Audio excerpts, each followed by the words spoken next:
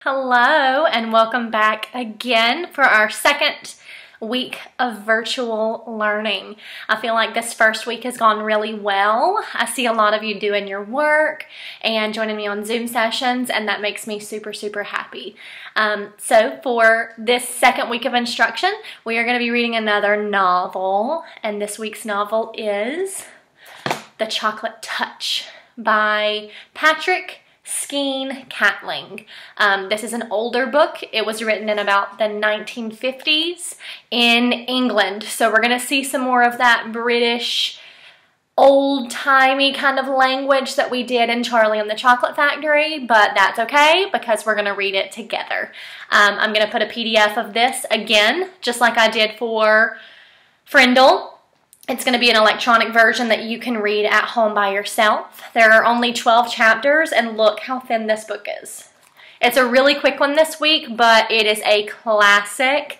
I really love this book, and I'm going to go ahead and jump into the vocabulary. So this week we've got 12 vocabulary words, one per chapter.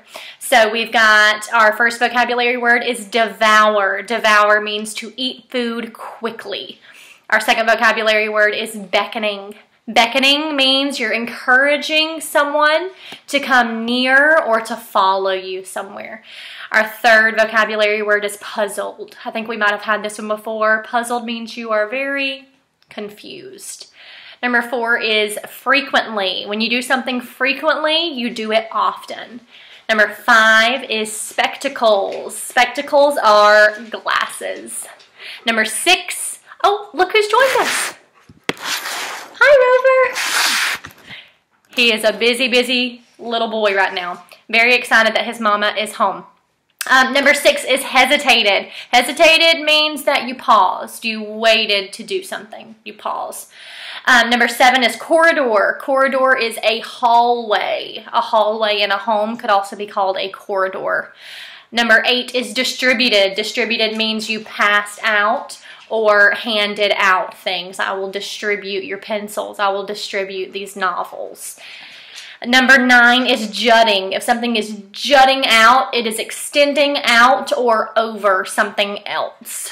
Number 10 is pleasant. Pleasant means nice. It's a very pleasant day outside right now. It's nice and sunny and with a nice little breeze.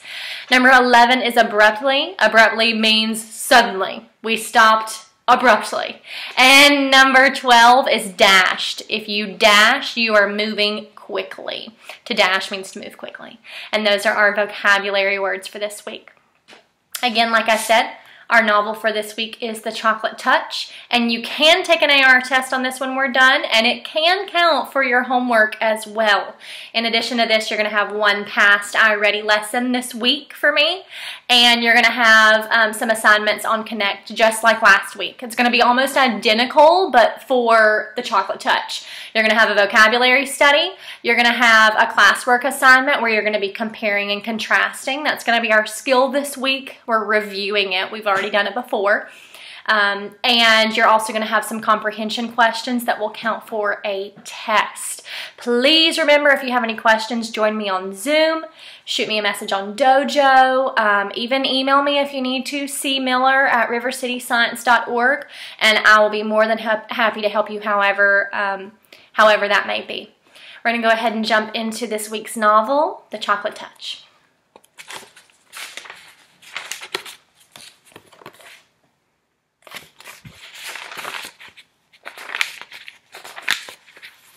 Chapter 1. Most of the time, John Midas was a very nice boy. Every now and then, of course, he broke a rule, such as the rule against pretending to be a tiger when his sister Mary was supposed to be getting to sleep. Generally speaking, however, he behaved very well. He should have behaved better. He lived in a comfortable house surrounded by a green lawn and wide-spreading shade trees that were suitable for climbing. His mother was gentle as well as practical. His father, when he didn't have to hurry to town, spent hours telling John interesting things about baseball, beetles, birds' nests, boats, brigands, and butterflies. Who remembers what that's called when we've got the b b sound. Any sound repeating itself over and over and over again. Anybody? It's called an alliteration. An alliteration is when a letter repeats itself over and over again. You know, we talked about it. Seashells. She sells seashells by the seashore. That kind of thing. A little tongue twister, but that S sound repeating is called an alliteration. John went to school and liked it.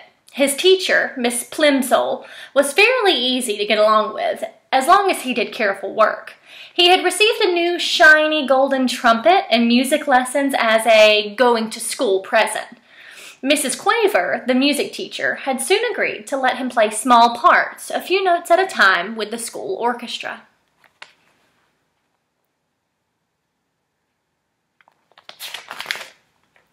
Finally, there was Susan Buttercup, who was in his class.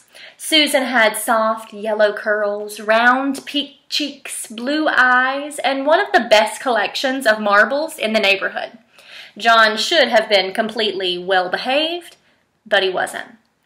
He had one bad fault. He was a pig about candy.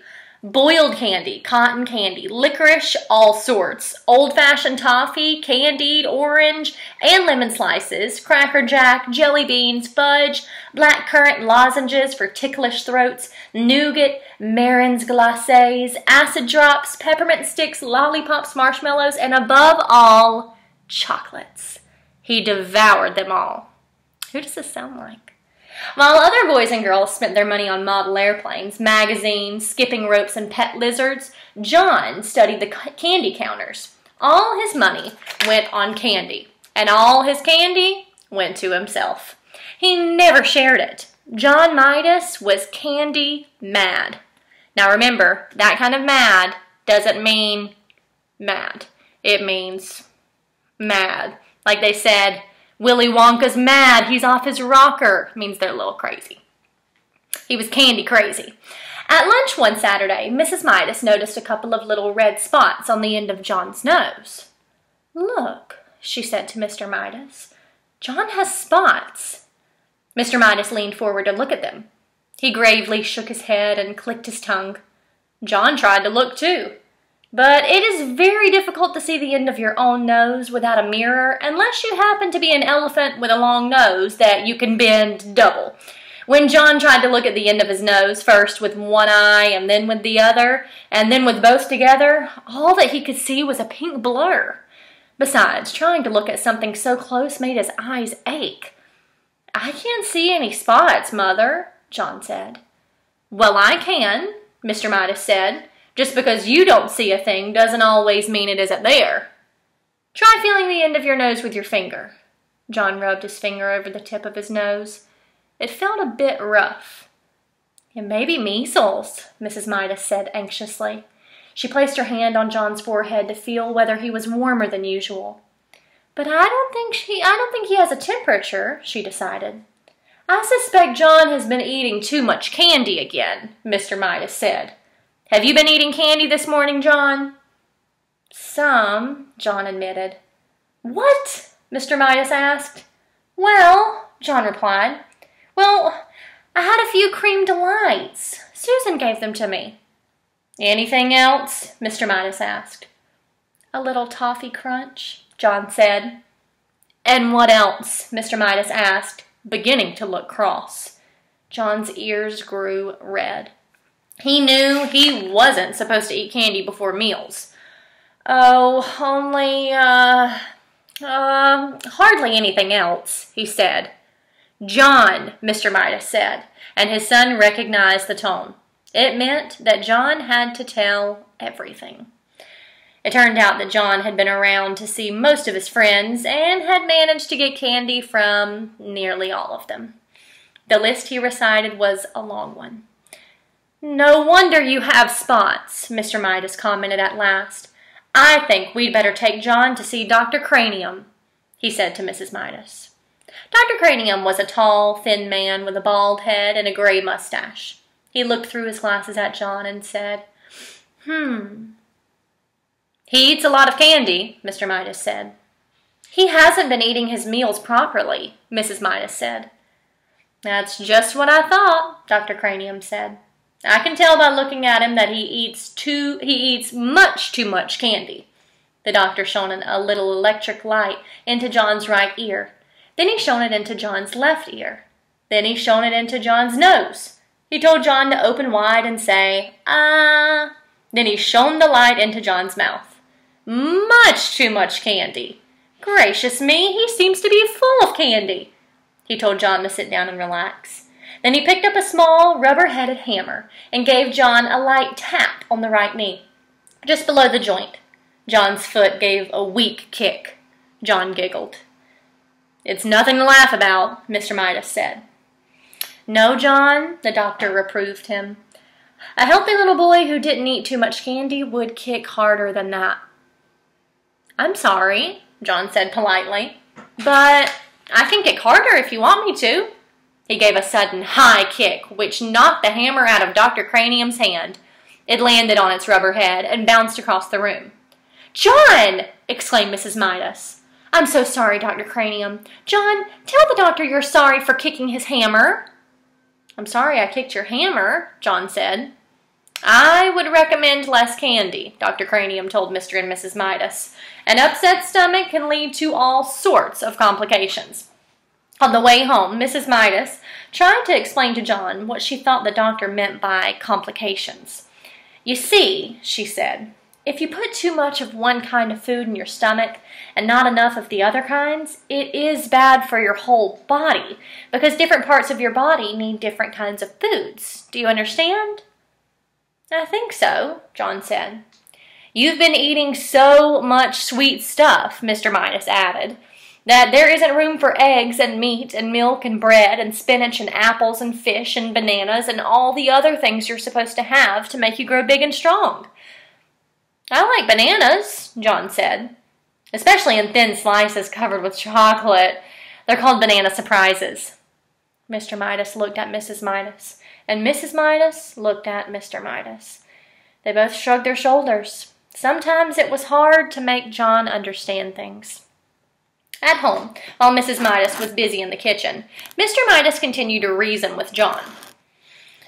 "You mean you'd rather eat candy than anything else, and chocolate rather than any other kind of candy?" Mr. Midas asked. "Yes," John assured him. "Oh, yes." "Don't you think there's such a thing as enough?" Mr. Midas persisted. "Don't you think that things are best in their places?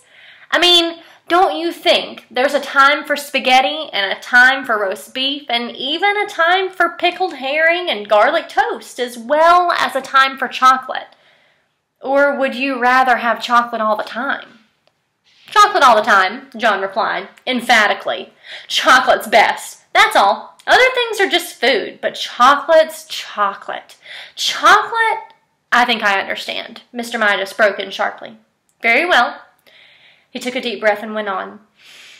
"John," he said, "if you can't understand what sort of diet is really best for you, can't you at least get it into your head that you make your mother very unhappy when you eat so much candy that you can't eat anything else?"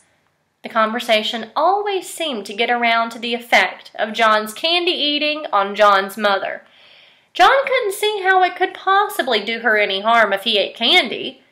He sat silent for a moment. Then he said, "May I go out and play, please, Daddy?" Didn't seem like he was getting it. Chapter 2. It was Sunday afternoon. The sun was sinking low in the sky, but the air was still quite warm. John was wandering along in the direction of Susan's house, absent-mindedly looking down at the sidewalk, when his eye was suddenly caught by a dully gleaming, silvery gray coin lying right in his path. The coin was the size of a quarter, but even as he leaned forward, eagerly to pick it up, John noticed there was something strange about it. It did not have a picture of George Washington or a picture of an eagle. On one side there was a picture of a fat boy. On the other side were the letters J.M., which was funny, John thought, because those letters happened to be his initials. Grasping the coin firmly, he ran on towards Susan's house. She liked to collect things. He thought she might be interested to know that he had the beginning of a coin collection. Although he was in the habit of going over to Susan's by the same route once or twice almost every day, this afternoon John found himself turning left where he usually turned right. I always go the same way, he thought. This time, for a change, I'm going a new way. He didn't stop to consider that you cannot go east by going west unless you go all the way around the world. Only 2 blocks along the unfamiliar street, John came to a small corner store. It was a neat, red brick building with 2 big show windows. They were full of all sorts of candy. Susan was immediately, absolutely forgotten. John pressed his nose against one of the windows. He was imagining the taste of the chocolate-covered almonds and chocolate fudge on the other side of the glass when he noticed a man in a white apron standing behind the counter and beckoning to him. John was surprised. He hadn't expected the store to be open on Sunday. "Don't just stand there in the doorway, John," the man called heartily. "Come on in and get some fresh, sweet, creamy chocolate. There's a special sale today." How did the man know his name? John wondered. He couldn't remember ever having seen the store before. The storekeeper saw John hesitate. "The chocolate I use in my kitchen comes direct from the heart of Africa," he said. "I use none but the finest ingredients. And my recipes, well, I bet you've never had chocolates like mine before. Come on in." "Thank you," John replied, walking to the counter. "But you see, the trouble is, well..." "No money?" the storekeeper asked. "No money whatsoever? What have you got there in your right hand?" John had forgotten the old coin in his hand. "Oh," he said, "this is part of my coin collection. I mean," he added more honestly, "I'm going to save this coin and then get some more to make a collection." "Let me have a look at it," the storekeeper said. He looked briefly at the coin. "Aha!" he exclaimed. "Is it any good?" John asked, his hopes suddenly rising. "Very good," said the storekeeper. "In fact, it's the only kind of money I accept. But I don't suppose that you'd want to spend it on a box." "A whole box?" "I imagine you'd rather keep this for your coin collection than spend it on chocolate, wouldn't you?" "Oh, no," John said. "Chocolate any day." "Go ahead then. Help yourself," the storekeeper said, pointing to a heavily laden show table piled high with large cellophane-wrapped candy boxes, all exactly alike. "You mean I can have one of these?" John asked, his eyes round with surprise. The candy boxes were as big as the ones his father always brought home at Christmas time. "Just help yourself," the storekeeper assured him. "That is, unless you think it might be better to ask your mother first." "She wouldn't mind," John said hastily, and blushed. The storekeeper winked knowingly. "I'm sure she won't," he agreed. "Not in the long run, anyway." John tucked one of the large boxes under his arm, declined the storekeeper's offer to wrap it as a gift, thanked him, and hurried out of the store before there could be any question of anyone's changing his mind. The storekeeper smiled as he watched his customer hurrying away down the street. John decided that it might be sensible to enter his house quietly by way of the kitchen. With the large candy box hidden behind him, he let himself in by the back door and crept up the kitchen stairway on tiptoe toward his own room on the top floor. Just as he was about to round the corner on the second floor to continue his way upstairs, he had to stop for a moment while his father walked by, coming along the hall from the bedroom telephone. "That was Mrs. Buttercup on the phone," Mr. Midas said to Mrs. Midas as he walked down the front stairs. "She said she was sorry John hadn't been able to get over to play with Susan this afternoon. But it was a good thing in a way, she thought, because Susan's already so excited about her birthday party tomorrow. I wonder where John must have gone to." As soon as the second floor was quiet again, John knew there was no danger that his candy box would be seen. He hurried silently up to his bedroom, pushed open the door, and slid the box under the bed. Then he walked heavily down to the living room.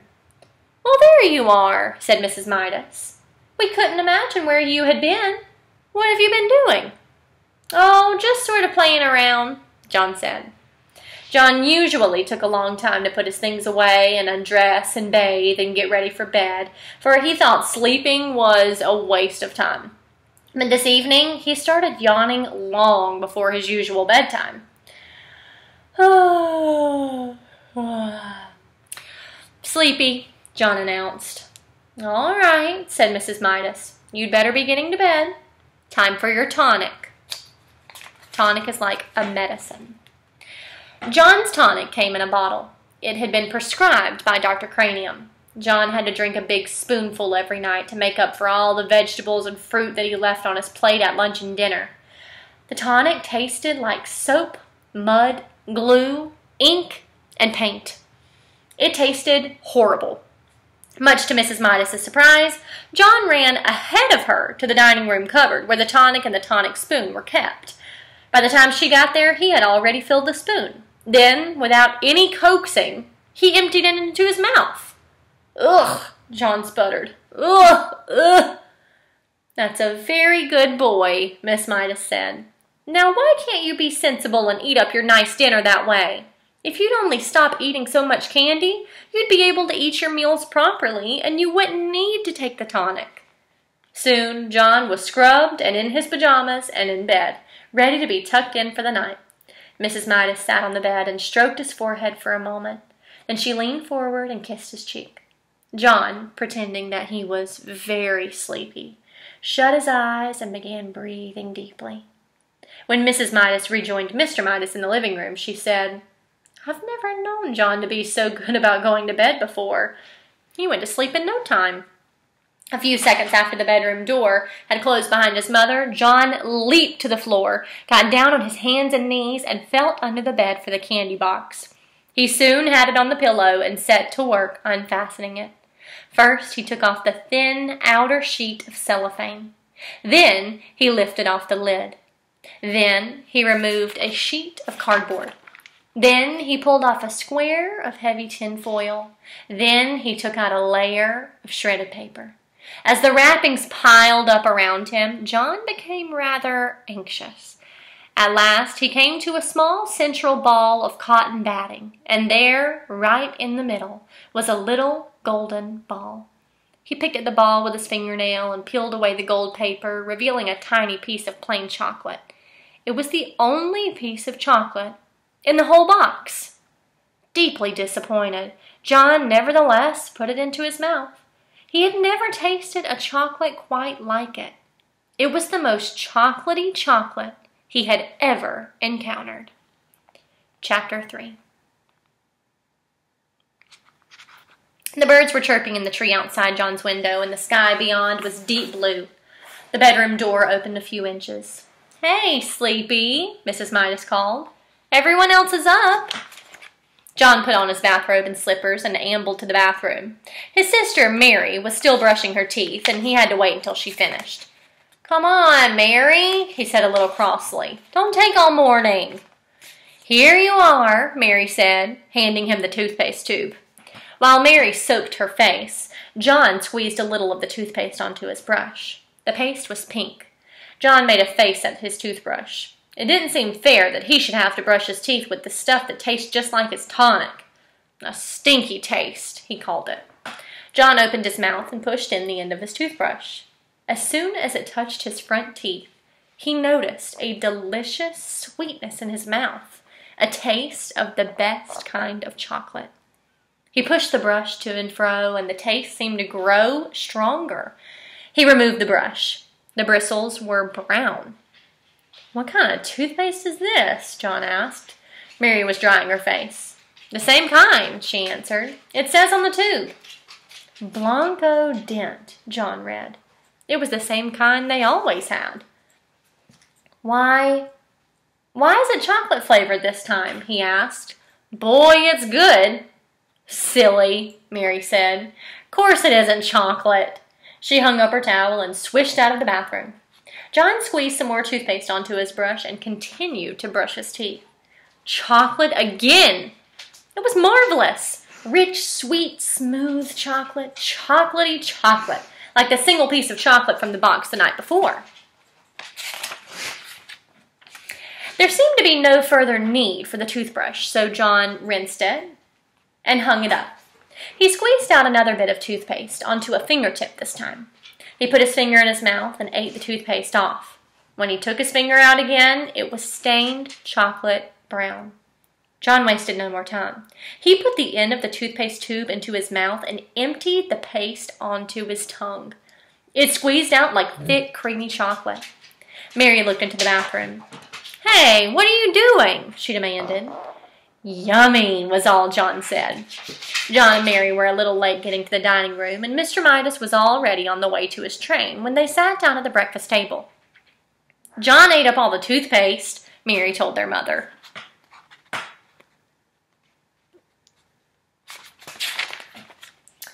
"Oh, you sneak," John whispered. "Well, you did," Mary reminded him. "And that's a waste. Isn't it a waste, Mother? To eat up all the toothpaste in one day?" Mrs. Midas was serving their orange juice. "Mary, really?" she said. "I'm sure John was only joking. He must have been pretending to eat the toothpaste." "No, he wasn't," Mary insisted. "I was watching. I saw him squeeze it right into his mouth. He said it was chocolate." "Oh, dear," protested Mrs. Midas. "Chocolate again. Now, I know it was just a joke. He just wished it were chocolate, Mary. Come now, drink up your orange juice, both of you. Your bacon and eggs will be ready in a minute." As Mrs. Midas left the room, John took up his glass of orange juice and put it to his lips. As soon as he tilted it and the liquid began to flow into his mouth, a happy look came into his eyes. "Boy, that's good," he said at last, lowering the empty glass. "Chocolate juice." Mary looked at John. Then she looked at her glass of orange juice. It was a bright orange color. She tasted it. It tasted like orange to her. "It is not chocolate juice," she said. "It's orange juice. Orange juice is good for you." "Yes, John," Mrs. Midas said, hearing the last few words as she carried in the tray of bacon and eggs. "You must drink your—" She caught sight of John's empty glass. "John," she said. "You good boy! That's the first time in ages you finished your orange juice without having to be told to." "It tasted of chocolate," John explained. "All right," Mrs. Midas said. "Very funny. But don't tease Mary too much. Remember, Mary's younger than you are." John silently picked up his fork and sliced the yolk of his fried egg. The yellow broke over the white, and he shivered as he watched it, as he always did. "I can't eat this," he told his mother. "Of course you can," Mrs. Midas said. "You drank your orange juice. Try to eat your bacon and egg." John scraped up a small piece of egg and put it into his mouth. It immediately became chocolate. Chocolate white and chocolate yolk. Both lovely, lovely chocolate. John mumbled. "Chocolate egg!" In almost no time, he had finished every scrap of egg on his plate. Then he tried the bacon. The bacon turned to chocolate, too. John had never before enjoyed his breakfast so much. After the orange juice that had turned to chocolate juice in his mouth and the fried bacon and egg that had turned to fried chocolate, he ate 2 slices of chocolate toast with chocolate butter and chocolate marmalade, washed down with a glass of chocolate milk. "I'm very pleased with you this morning," Mrs. Midas said, as she helped John on with his coat. "If you promise to eat your lunch at school as well as you ate your breakfast, I'll give you a dime to buy some chocolates with." "Oh, that's all right," John said. "I don't think I'll need it." Mrs. Midas looked puzzled as she waved goodbye. Chapter 4.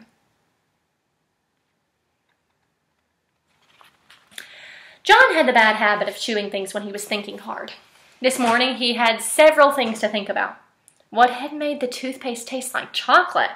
What had made the orange juice taste like chocolate? What had made the bacon and egg taste like chocolate? What had made the toast and butter and marmalade taste like chocolate?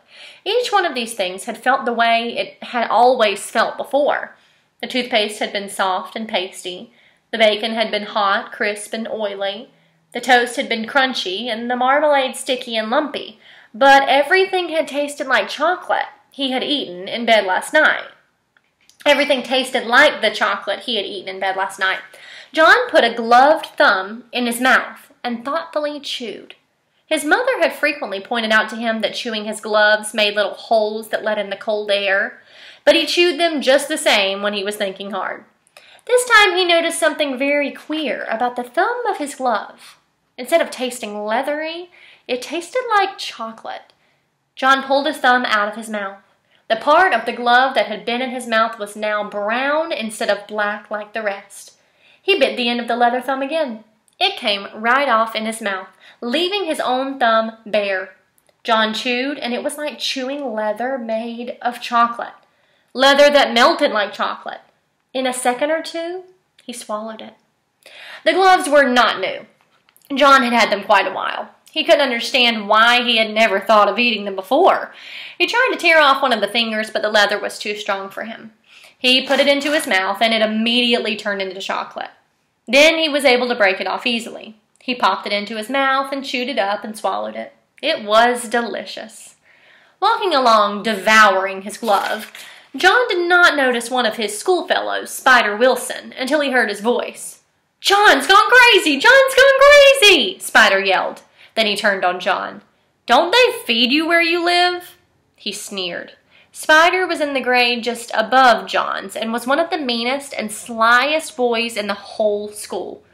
John gulped down on a large piece of the second glove's palm and looked pleased. "What's the matter?" Spider demanded. "Do your people make you eat leather?" "This is a special leather," John replied. He licked his lips and sighed contentedly. "It turns into chocolate as soon as you put it in your mouth. Look." John bit off the glove's little finger and took it out of his mouth. "Now it's chocolate." He put it back into his mouth and gulped it down. "Give me a piece," Spider said.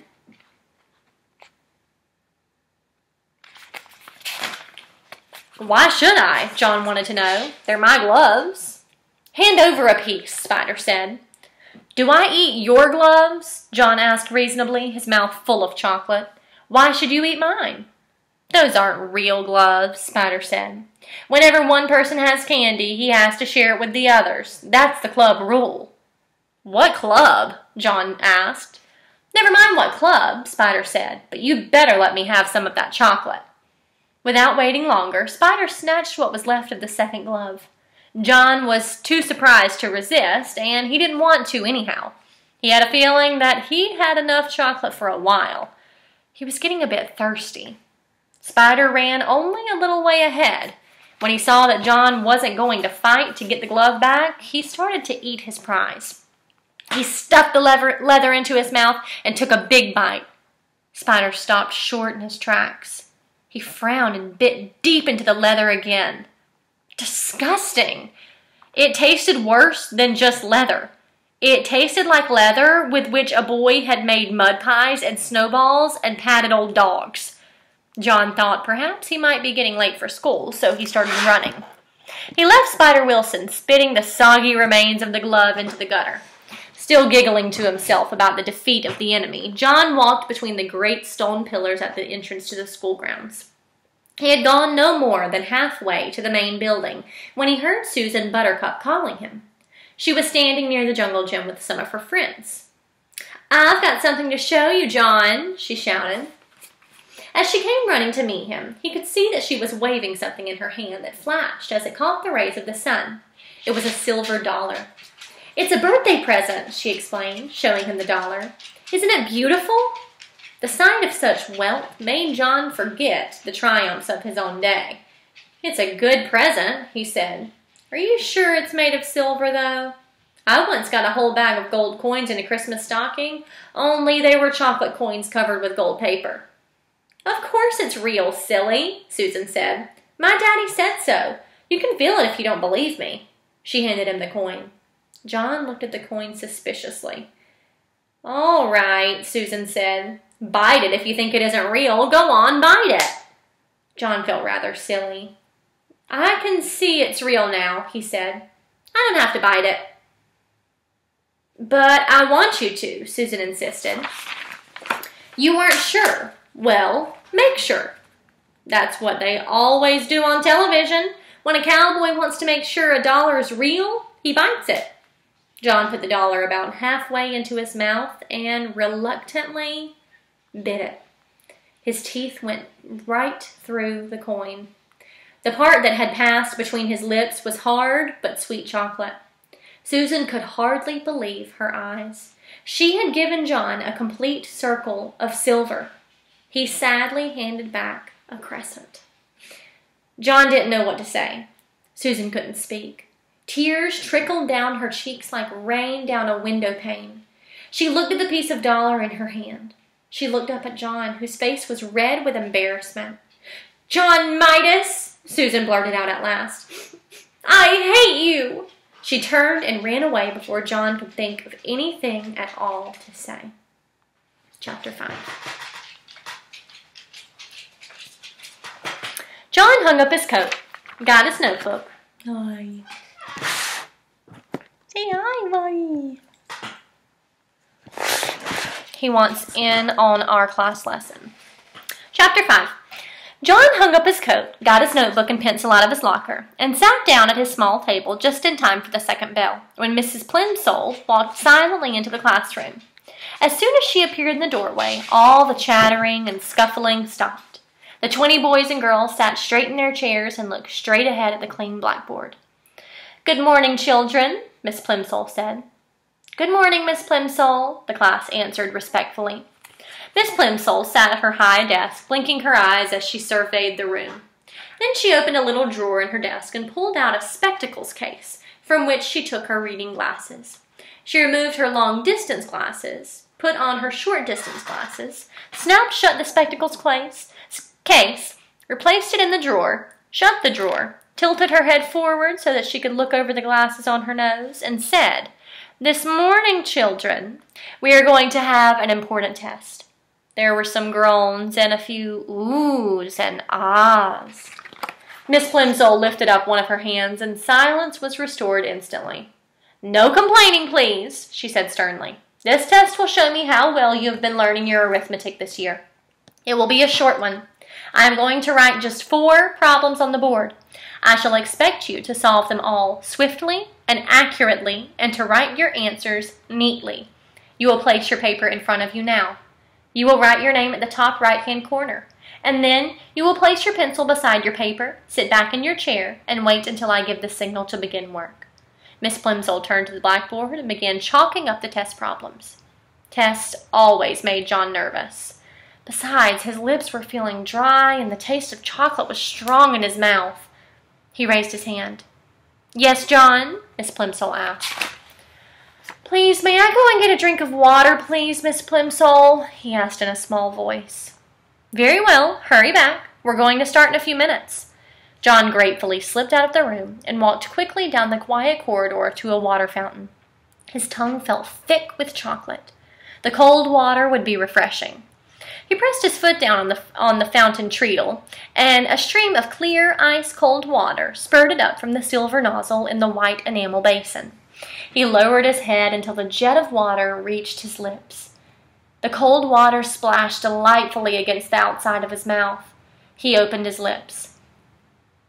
As soon as the water gushed in, it turned into ice-cold chocolate water, thin and sweet. Quickly stopping the flow, John looked with dismay at the shallow puddle that had formed and was now draining away in the basin of the fountain. He hurried to another fountain on the second floor of the building, but there the same thing happened. The clear, ice-cold water turned to liquid chocolate in his mouth. When John finally got back to his classroom, all the other pupils were bent over their tables, busily scratching away. Miss Plimsoll looked up from her book as John tiptoed in. She looked at the clock on the wall, looked back at him, and wagged her finger reprovingly. John began on the first of the 4 problems, but he was so worried about the chocolate water that he couldn't keep his mind on his work. By the time he was ready to start the 4th problem, the other boys and girls were already putting down their pencils and straightening up and smiling at each other. 2 minutes to go, said Miss Plimsoll. Concentrating hard, John took the end of his pencil between his teeth and began to nibble it. It immediately turned to chocolate. Then he noticed an even more disturbing change. Although he had taken the pencil out of his mouth as soon as the first piece of chocolate had crumbled off, the pencil was continuing to change to chocolate. The chocolate was slowly but steadily moving down the pencil, replacing the wood and the lead inside, changing it into a chocolate pencil before John's very eyes. The magic, for John now knew that his power must be magic, was apparently getting stronger. By the time the whole pencil had changed from red, yellow, and black to dark brown, Miss Plimsoll was announcing that only a few seconds remained in which to write down the final answer. "Just a minute," John pleaded. "Shh," Miss Plimsoll cautioned him, holding up a finger to her mouth. "Shh," chorused the slow workers, who were becoming almost as excited as John. But John felt worst of all. He felt sure that he could finish the problem and write down the correct answer if only he had something to write with. "But Miss Plimsoll," he begged in a loud whisper, "my pencil's turned to chocolate." "Hush, John," Miss Plimsoll said. "I'll speak to you after the bell." John tried to write with his changed pencil, but the point was too soft, and he only succeeded in making a chocolate smear where he should have written 72. Chapter 6. When the others had been excused to go out for mid-morning play, John had to go and stand by Miss Plimsoll's desk. "John," Miss Plimsoll said, "you mustn't make up silly stories to excuse your failures. I must have the truth. What did you do with your pencil?" "This is it," John said, showing Miss Plimsoll the pointed stick of chocolate. "Really it is. It's changed." "What do you mean, it's changed?" Miss Plimsoll demanded. "That's my pencil," John tried to explain. "Only it isn't the same anymore. Nothing stays the same today if I put it into my mouth. The same thing happened when I chewed my gloves. They were chocolate too." "John," said Miss Plimsoll slowly, "do you feel all right?" "Yes, thank you," John said. "I feel all right, except," he added, "I'm getting so thirsty. The water from the water fountain turned to chocolate, and so did the water upstairs. I would like a drink of cold water." "Yes, John," Miss Plimsoll said. She suddenly looked pale. "You run out and play with the others. I'm going to have a talk with the nurse. And John," Miss Plimsoll said, as he started toward the classroom door, "here's another pencil. Be a good boy and try not to lose it. I'm afraid I'll have to keep this piece of chocolate until school's out. You know we don't allow anyone to eat candy in class." Miss Plimsoll put the slightly chewed chocolate pencil in her desk drawer, and John went out to look for Susan. He found her skipping rope with 2 girls in his class. John usually scorned skipping rope. He preferred hide-and-seek, tag, FBI and spies, kick the can, or any other good, exciting game. Jumping up and down in one place just to avoid being hit by a rope seemed silly to him. But he was sorry for having spoiled Susan's silver dollar, and he was willing to make a sacrifice. "Susan," he said. Susan continued to bounce on one foot as her 2 friends swung the rope over and under, over and under, over and under her. She didn't seem to notice John. "I'll skip with you," he offered. Susan stopped, and the rope was caught by her shins. "Let's try doubles backwards," she said, but not to John. She ignored John. "You go first, Betty. Ellen, you go second.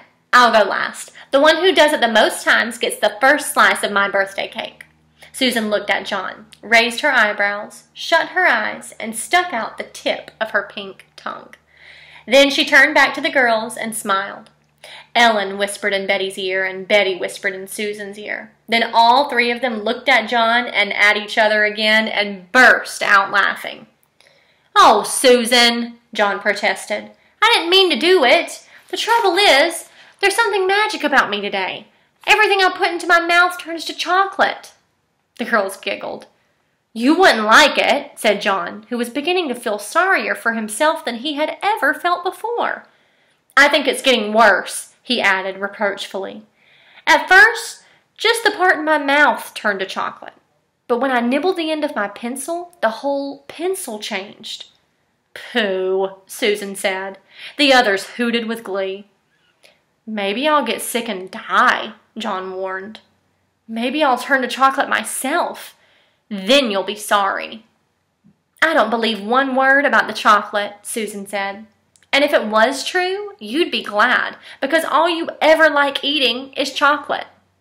If you don't believe me, John retorted.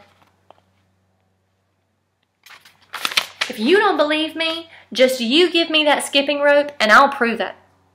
The girls looked questioningly at each other for an instant, but as they hesitated, the bell rang and it was time to go back to the classroom.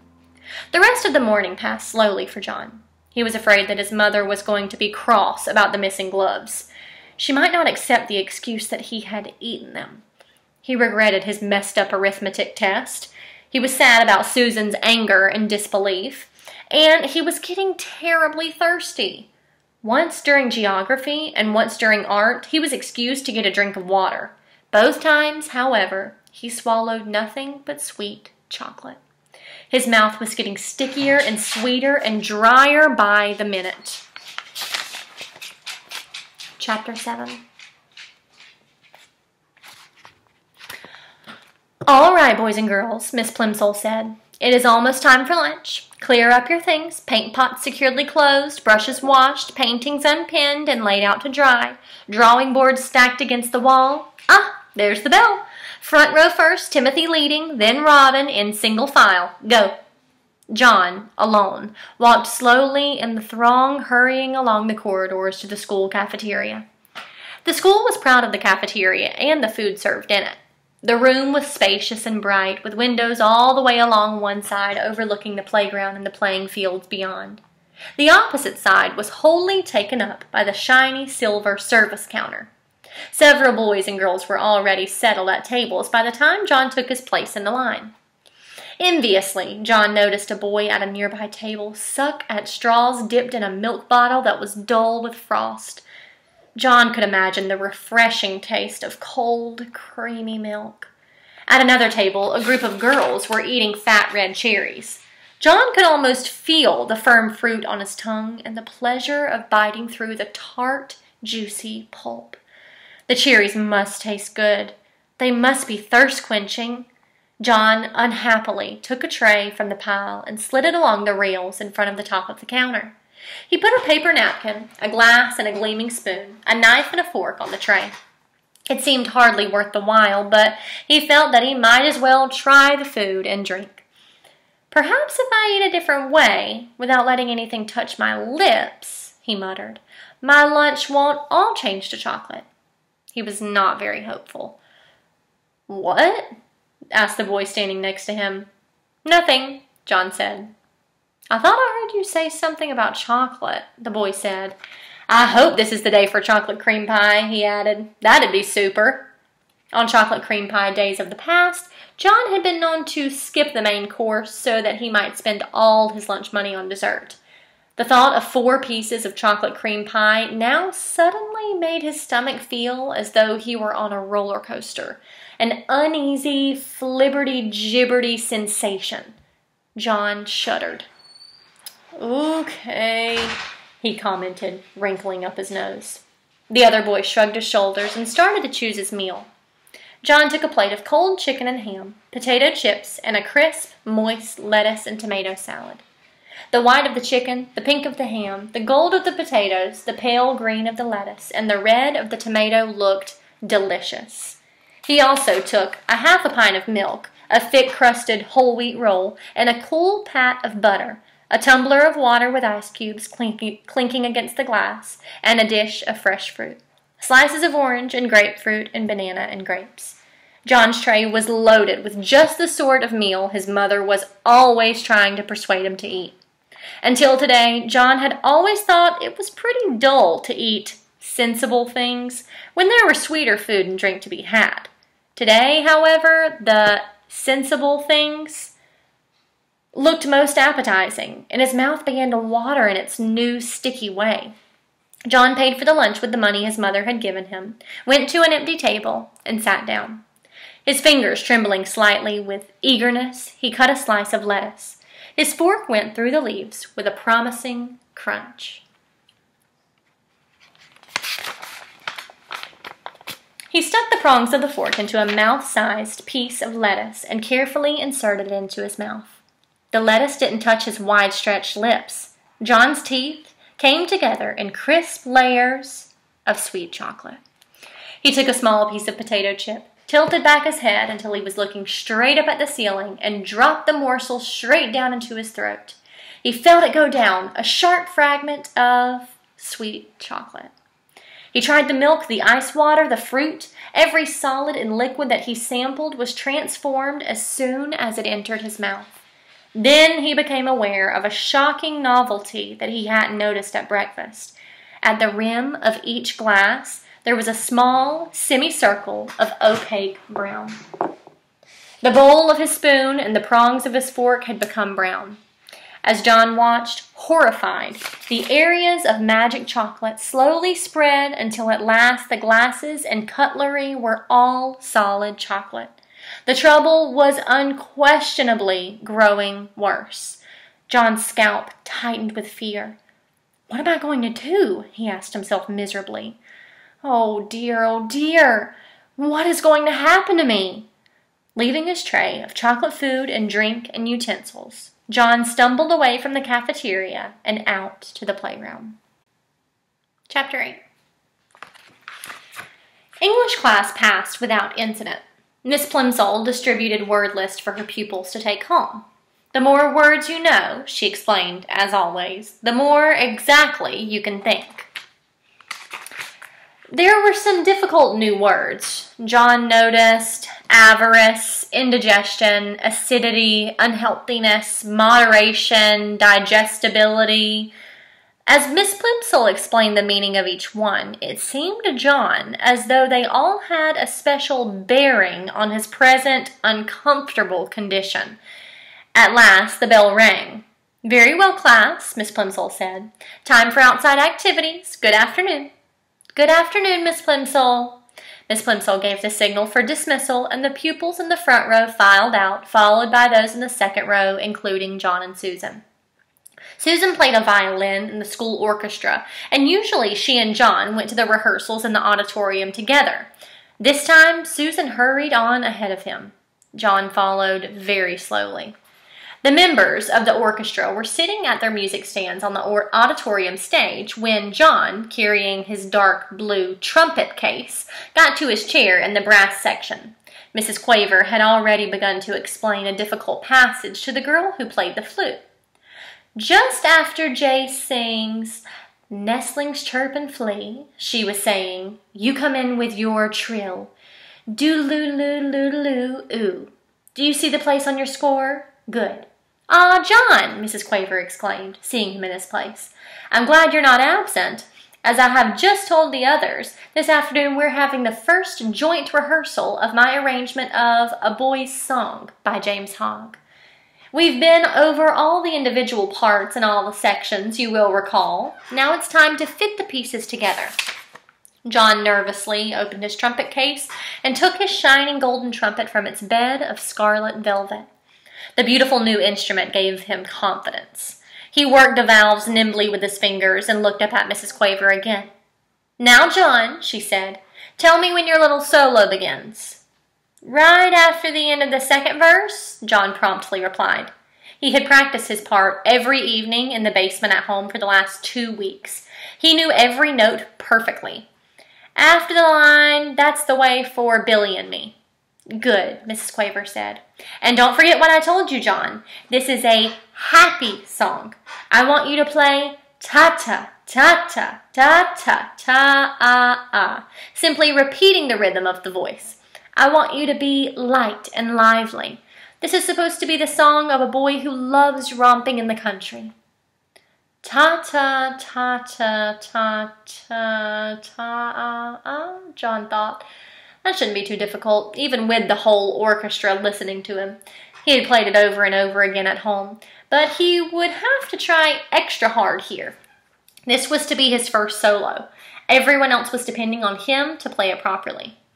"Right," said Mrs. Quaver brightly. With her baton, she rapped twice sharply on the music stand before her. All the musicians brought their instruments into playing position. Susan poised her bow over the strings of her violin. John held his trumpet close to his mouth and wiggled his fingers on the valves. Mrs. Quaver's baton moved from side to side, up and then down. The cymbals clashed and the drums thumped. The pianist brought his fingers down on the ivory keys of the piano.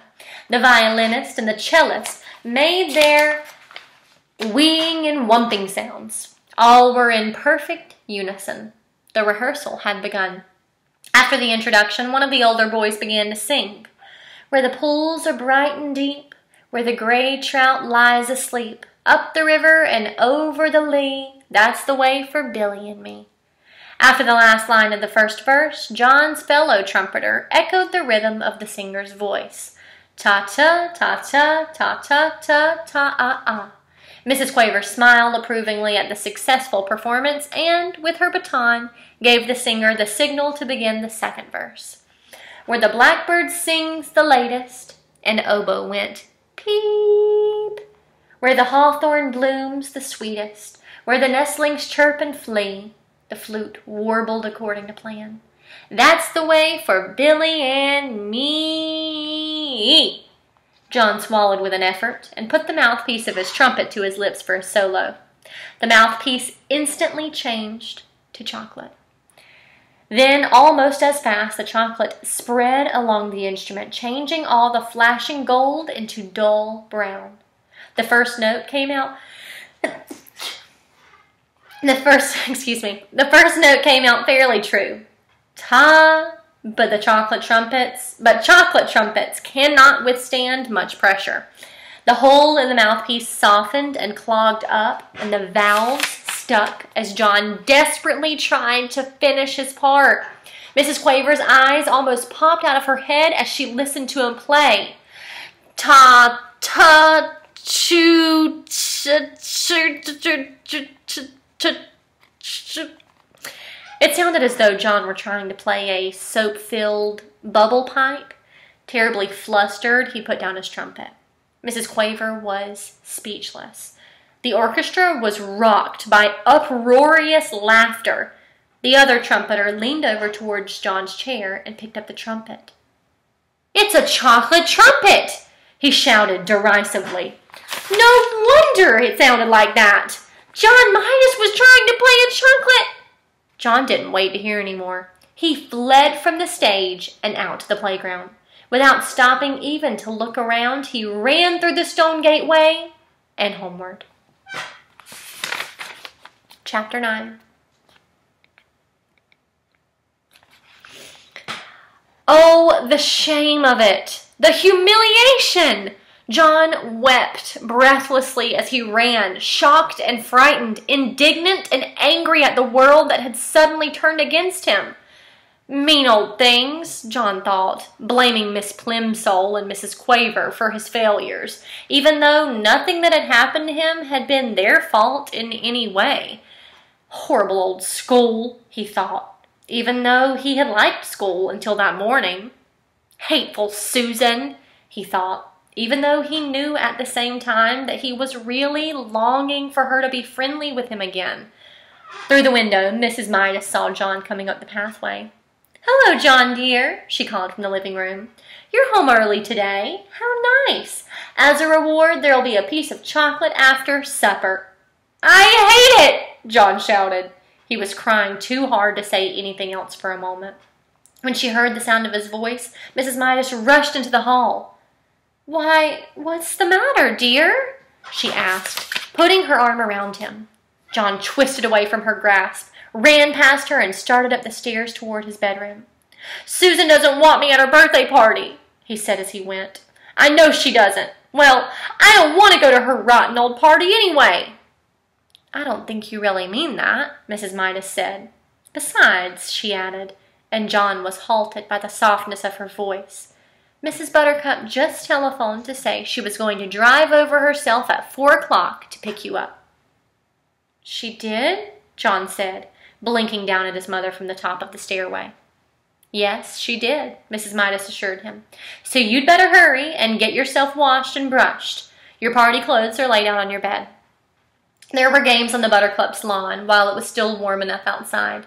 Later, the party's supper, including the birthday cake, was going to be served indoors, and there would be a magician and a short movie. John joined in the blind man's buff and grandmother's footsteps and fox and geese, and soon he became more cheerful. Those are all little games. Soon he became more cheerful. He even temporarily forgot about chocolate. Susan looked very pretty. Her yellow curls had been brushed so hard that they looked silkier than ever. She was wearing a big blue ribbon the same color as her eyes. Her cheeks were flushed with excitement, a deeper pink than her new party dress. On her feet were dainty little white socks and white shoes with straps that buttoned. Between games, Susan smiled at John and said, "I'm glad you came." They seemed to be on good terms again. Then Mr. Buttercup approached, bringing a bucket of water from the garage. He set it down in the middle of the lawn without spilling a single drop. "We're going to duck for apples," Susan whispered to John. "The boys against the girls. You can be captain of the boys' team." The two teams lined up for the race, Susan leading the girls and John the boys. "The idea is this," Mr. Buttercup explained. "When I say go, not yet, John, Susan and John will run to the bucket. There are 12 apples floating in the bucket and 12 people in the race. Using only their teeth, Susan and John will grab their apples and run back to their lines. As soon as they touch the hands of the number 2 runners in their teams, Denny and Duncan, Susan and John will go to the end of their lines, and Denny and Duncan will run to the bucket to duck for apples. Do you all understand the way it's going to work? All right, 1 to get ready, 2 to get steady, and 3, 2, go!" Susan bounded ahead like a jackrabbit and had her face deep in the bucket by the time John reached her side and crouched down for his apple. He got his eye on a big red one with its stalk jutting up conveniently for him to grab. He lowered his face, opened his mouth, and lunged. Somehow his nose reached the apple before his teeth did and pushed it below the surface of the water. John's mouth followed the apple down. Then a terrible thing happened. The clear water in the bucket turned into dark brown, sweet, liquid chocolate. Susan and John immediately pulled their heads up, but it was too late. Their faces were drenched with chocolate syrup. "Oh!" Susan exclaimed, wiping chocolate out of her eyes. Chocolate syrup dripped down all over her delicate pale pink dress. "Oh!" she moaned. John was in the same state. There was chocolate all over his face. There was chocolate on his white shirt front and on his gray flannel shorts. And there was chocolate in his mouth. "Ugh," John said. "Ugh." Susan was too surprised and angry to speak. For the second time that day, she turned her back on John and ran away from him. Mrs. Buttercup offered to clean John up, but he couldn't bear to stay at the party for another minute. He started off at once for home.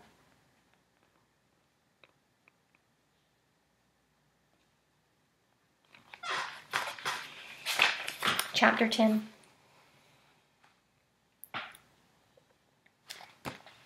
Dragging along and thinking of all the dreadful things that had happened, John had walked about halfway home when he heard the cheery voice of his father. "Hello, hello," called Mr. Midas, crossing over from the other side of the street. He was on his way home from the station. "You left the party rather early, didn't you?" "What?" Mr. Midas had just seen the patches and streaks of chocolate that were drying on John's face and on his clothes. "Good gracious," he said. "No wonder you left the party early. How did that happen?" John burst into tears. It had all been so awful, but now he could tell his father about his terrible day. He stopped crying and only sniffed a little now and then as he told the whole story. About taking the coin to the candy store, about buying the box that had turned out to have only 1 chocolate in it, about the toothpaste, about breakfast, the gloves, the silver dollar, the pencil, the lunch, the trumpet, and finally, the apple ducking water. "You mean to tell me they really all turned to chocolate?" Mr. Midas asked.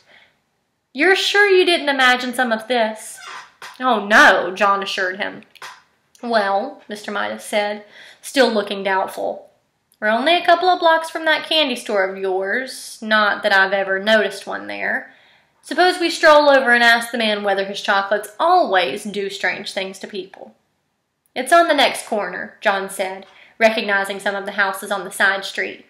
"Not the next house, not the next house, not the next," he said, "but—" John's voice faded into silence. The corner where he had found the candy store was nothing now but an empty lot. Flat, open ground, littered with a pile of rusty tin cans and broken bottles around a splintery old sign that said, "For sale." Said Mr. Midas, frowning anxiously at John. "I think we'd better pay a visit to Dr. Cranium before we go home." "That's where the store was, though," John protested, beginning to cry again. He had shed more tears in that one day, it seemed, and certainly eaten more chocolate, than in all the other days of his life put together. "I know it was." Dr. Cranium was a busy man. As luck would have it, however, he was able to see Mr. Midas and John almost at once. "Well, well, well, well, well," said Dr. Cranium. "And how are we getting along now, John? Have we cut down on our candy, eh?"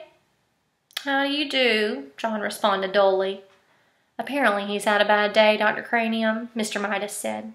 "Trouble at school, you know, and a little accident at a birthday party. What I'm worried about is that he keeps saying that everything he puts into his mouth turns to chocolate." "No more than a nursery fantasy, I'm sure," Dr. Cranium said to Mr. Midas. "Well, John," he went on, looking down with a smile, "suppose you tell me in your own words what the matter seems to be." "Everything I put into my mouth turns to chocolate," John explained. "Everything I eat and everything I drink changes into chocolate. I'm thirsty, and I'm getting a pain. A bad one, I think." Dr. Cranium sighed patiently and invited John to open his mouth and say, "Ah." "Ah," John said. Dr. Cranium peered into John's mouth briefly and gave a low whistle of surprise. "This chocolate eating simply must stop." He went to a supply cabinet. "I don't think there's any time to be lost," he told Mr. Midas. "I'm going to give the boys some of my own special compound. Dr. Cranium's elixir, I call it. Never fails." Dr. Cranium selected a large bottle from one of the cabinet's crowded shelves. He removed the top from the bottle. He got a spoon from another shelf. He filled the spoon with an oily, greenish, yellowish medicine that had yellowish, reddish lights glinting in it. "It doesn't taste very pleasant," Dr. Cranium warned John in a pleasant tone of voice, "but I'm sure it'll do the trick. Clear the stomach and you clear the mind. That's what I always say." Dr. Cranium offered John the brimful spoon. "Must I?" John asked his father. "I know it'll turn into chocolate." "Go on," Mr. Midas nodded encouragingly. "Drink it down."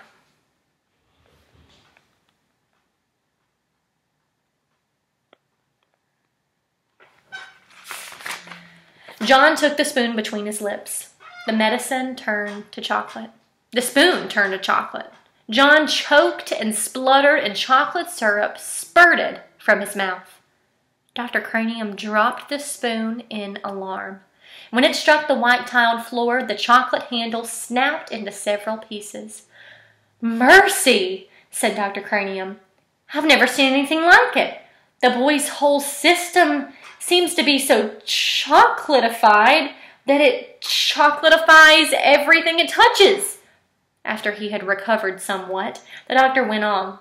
"I believe that this must be an unprecedented case of, chocolitis.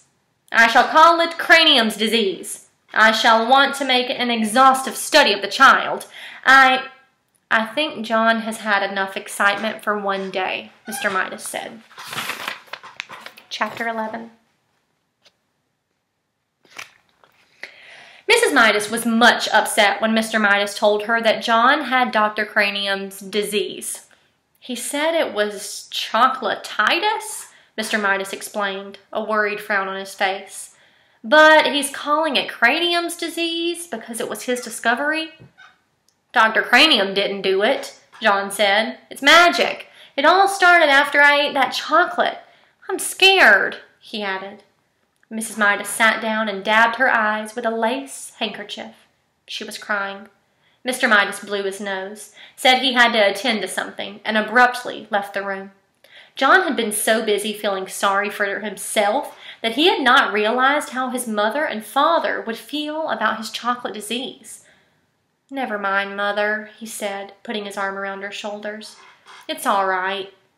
Really, nothing was all right, but he couldn't bear to see his mother's tears. He kissed her wet cheek. His eyes were shut as his lips softly touched her, so he didn't see the change right away. Then his lips began to feel sticky. He opened his eyes. His mother had turned into a lifeless statue of chocolate. John ran wildly out of the house without thinking where he was going or what he was going to do. All he knew was that somehow he must get help. For the first time in a long while, he forgot about himself altogether. Now he didn't care about anything but bringing his mother back to life. Without quite knowing how he got there, John found himself at the corner where he had bought the chocolate box. The lot was no longer an untidy rubbish dump. The neat red brick building with 2 show windows was exactly where it had been in the first place. But the display of candy he had previously seen in the windows was no longer there. In one window, John saw a chocolate trumpet, a chocolate pencil, and a silver dollar with a piece bitten out of it. In the other window, he saw a cafeteria tray littered with chocolate utensils and the remains of a chocolate lunch. Clearly, this place was the right one. Clearly, the proprietor must know a lot about John's hateful chocolate touch. John rushed into the store. The proprietor was standing behind the counter, carefully polishing something small and round and flat and silver. "I was just thinking of you," he said. John had no time to waste on pleasantries. "Remember the old coin I found and gave you, and you gave me a magic chocolate?" he demanded. Without waiting for a reply, he babbled on. "I ate it, and it made everything that touches my mouth turn to chocolate, and I kissed my mother, and now she's chocolate, and I've got to change her back." "Easy now," murmured the storekeeper. "Calm yourself." There was an expression of satisfaction in the old man's eyes. "It's all your fault," John declared. "If my mother isn't made better again, I'll fight you till you're dead." "My goodness," the storekeeper exclaimed. "Whose fault did you say?" "Yours," John said. "If you hadn't taken that money, I wouldn't have—" "Now, John," the storekeeper interrupted, "I must insist on honesty. I'm glad to hear that you're thinking about your mother for a change. Unselfishness is important, but honesty is also important. If you'll be truthful, perhaps I can help you." John's ears reddened. It was becoming unmistakably evident to him that he had only himself to blame for all this unhappiness. He looked straight into the storekeeper's eyes. "I'll do anything. I'll work for you all my life." See the trumpet? "I'll work for you all my life for nothing if you'll turn my mother back. You can turn me to chocolate instead if you want. The storekeeper apparently ignored John's offers. "You were right, John," he said, "when you guessed that I had something to do with your acquiring the chocolate touch. But you yourself earned the coin that bought the chocolate touch. Only greedy people can even see that kind of money. Dr. Cranium was right up to a point. I suppose that one could say you had chocolatitis, but it was just an outward sign of selfishness." "My mother!" John reminded the storekeeper frantically. "My mother's turned to chocolate. Do something about it. Oh, please do something about it." "I'm glad that you're concerned," the storekeeper commented unhurriedly. "Part of your cure is to be concerned about other people. You have been so greedy that you didn't care what happened to other people." "Oh, I know," John admitted woefully. "But please decide about me later, and please make my mother better now." "Well, John," the storekeeper said, "if you had to choose between getting rid of your chocolate touch and restoring your mother to life, which would it be? For a moment, John couldn't help imagining a future of all chocolate meals. The thought was terrible. But then he thought of his mother as she had been when he had left her, a motionless chocolate statue, unable to speak, her chocolate hand still holding her lace handkerchief. Without further hesitation, John said, "Help my mother." "Well, John," the storekeeper said, "I'm going to give you another chance. When next you go to school, your chocolate pencil will be a real wooden pencil with lead in it." "But," John began to protest, "what did the pencil matter? The chocolate knife and fork and spoon you left on your tray in the cafeteria will have turned back to metal. Your chocolate trumpet will be a shiny golden one again." "But," John said, "don't worry about Dr. Cranium's spoon. He will find a whole silver one on the floor where the broken chocolate one lay." "But how about," John said, "Susan Buttercup will discover that the chocolate stains on her party dress and her party shoes were nothing but water after all. Her silver dollar will be all right." John could stand the suspense no longer. "My mother!" he shouted. "What about my mother? Will she be all right?" The storekeeper smiled. "Why don't you run along home and find out?" he suggested. John turned without even saying goodbye and ran out of the store. The storekeeper went back to the disc that he had been polishing, a disc the size of a quarter. It had to be polished smooth, ready for a new set of initials in case the need for them should arise. Chapter 12. The front door was open and John rushed into the living room where he had left his mother. She was not there now, but on the chair was a small, wet lace handkerchief. John ran into the dining room and onto the kitchen. As he came to the kitchen door, he heard the ring of silver against crockery. Then he saw a wonderful sight: his mother arranging the coffee things on the tray. He dashed into the kitchen and flung his arms around his mother's waist, sobbing and laughing with relief and joy. "There, there," said Mrs. Midas, stroking the hair from John's forehead. "You've had a very disturbing day, dear, but in a few minutes we're all going to have supper and everything will be fine again. Goodness, I do believe I need some coffee myself. I felt so strange just then in the other room. I really don't know what came over me."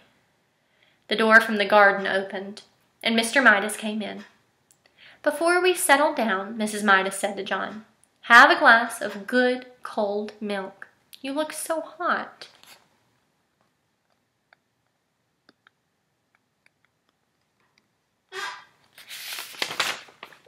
So, they didn't know what had happened to her. Well, John thought, he certainly wouldn't scare them by telling them. He watched gratefully as his mother took a frosty blue jug from the refrigerator and poured from it a glass full of icy, creamy milk. Trembling with nervousness, John tilted the glass against his open mouth. The liquid flowed in and down his throat and remained purely milky, deliciously milky, tasting of nothing but fresh, clean milk. After the first long, wonderful gulps, he suddenly recalled that he had not thanked the storekeeper for saving his mother. "Mother," he said, "may I go out for a minute? I'll be right back." "All right, John," she said, "but supper will be ready in 10 minutes. Don't keep us waiting." John ran briskly down the street until he came to the corner where he always turned right when he was going to Susan's house. There he turned left instead and started along the 2 blocks of unfamiliar street leading to the candy store. Soon he came to the corner where the red brick building had been. But there was no building, and no store, and of course no storekeeper. In the corner lot there was nothing to be seen but a heap of rusty tin cans and broken bottles surrounding a signboard with new lettering that said, "Sold." And that is the end of our book. Pretty good one. You are going to be comparing and contrasting this with another passage from I Ready. Some of you have already read this passage before. That's okay. You're going to be comparing these 2 characters and doing some other activities with this book. Please remember, if you have any questions over this week, as you're reviewing the lesson, as you're watching the instructional video, please shoot me a message. Let me know how I can help you, what you have questions with, and good luck getting your work done. I hope to see you all in one of my Zoom sessions this week, and I hope you have a wonderful week of virtual schooling. I'll see you again soon.